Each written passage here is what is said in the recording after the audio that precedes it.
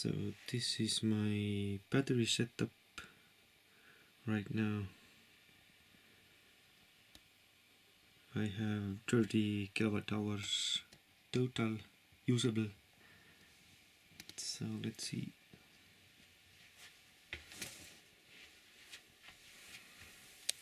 This is 60 amp hour pack, 3 kWh, and this is 4.5 kWh, 90 amp hours cells, and this is 60 amp hours, also 3 kWh pack.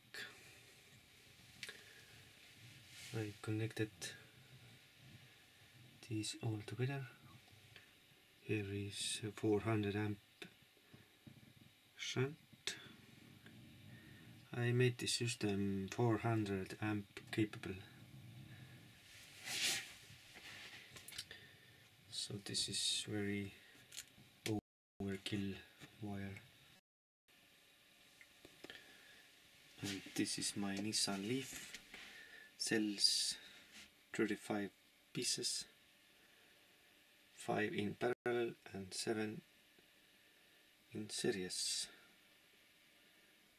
So 14S pack. I use these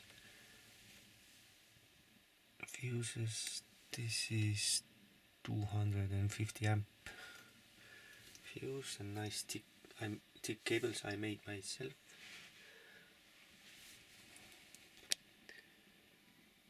These I connected. I made these copper bars from copper pipe.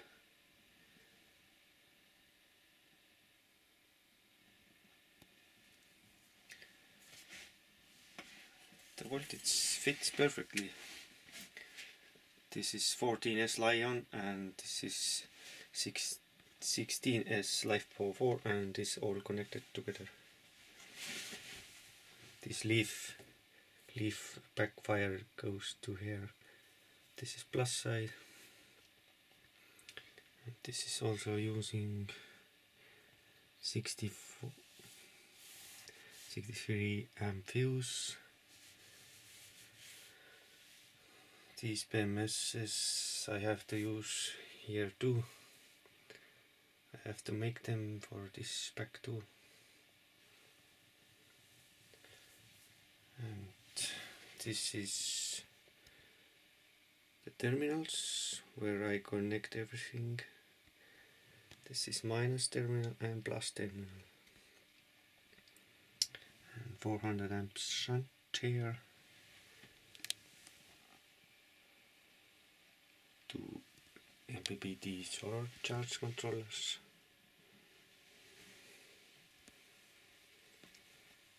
And here I connect my inverters. I have 4 inverters, 4.2 kilowatt power, and it uses maximum 100 amps, so I use these 100 amp fuses. Here I connect my inverters. I have 2 inverters connected right now. I don't need more, but in future I need to think more.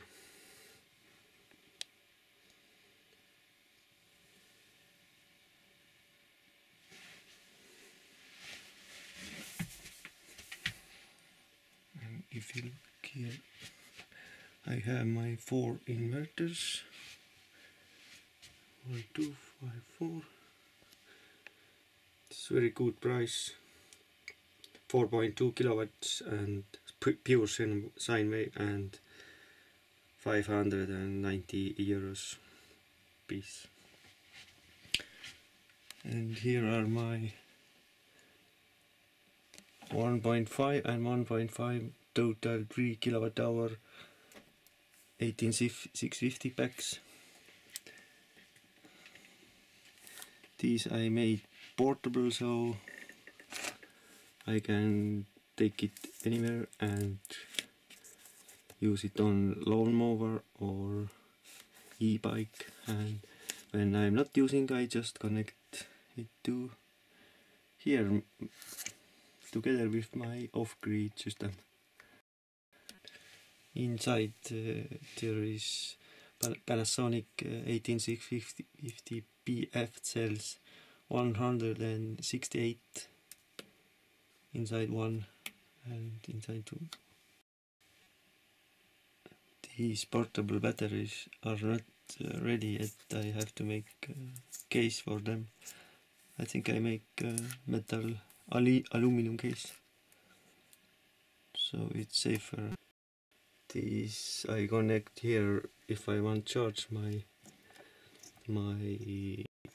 off-grid battery from external source, like generator or something. But if I have to consider, if I connect these to off-grid battery, the voltage must be same.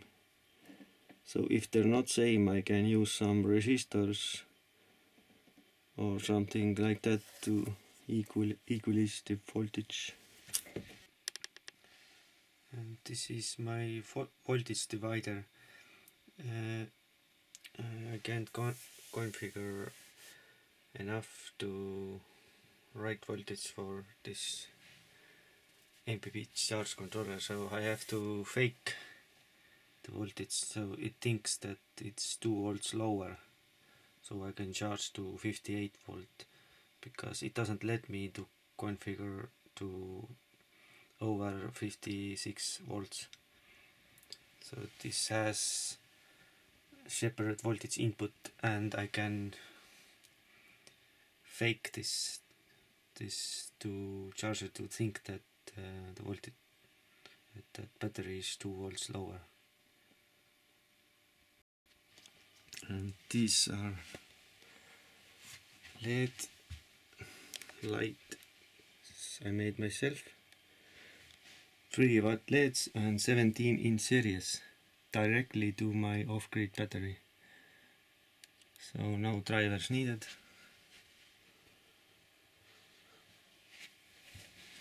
And it seems it works very nice.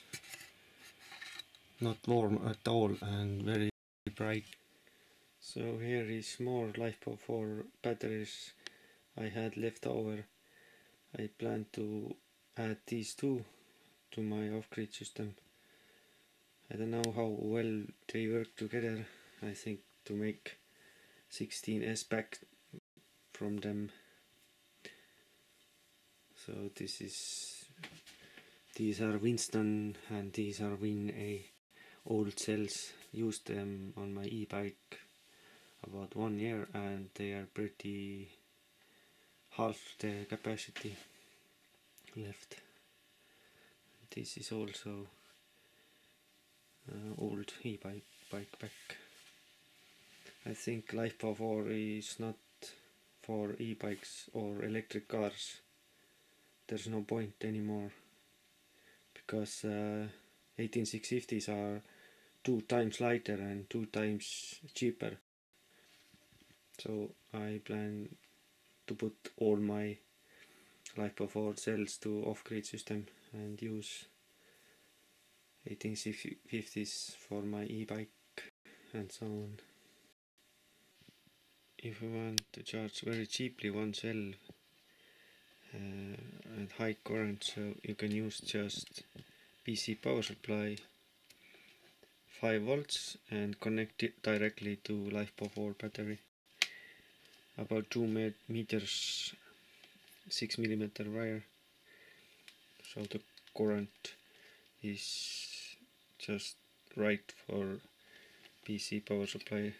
It gets very warm, so I think it's maybe 25 amp load. So you can use PC power supply as one cell 25 amp charger, and you can get very low price this PC power supply. I got 50 cents per piece, about 50 pieces this, so can use this everywhere. I soldered all 5V connectors together, and here I made this switch to switch PC power supply on, and XT60 connector to connect my battery.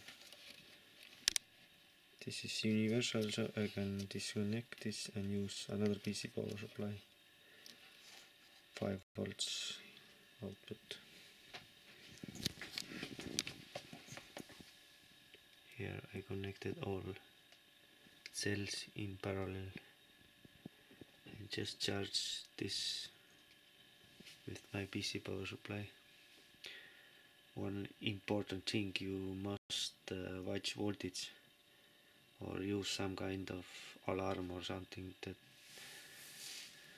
it doesn't go over voltage, because PC power supply charges to 5V, and 5V it's too much for LifePo4.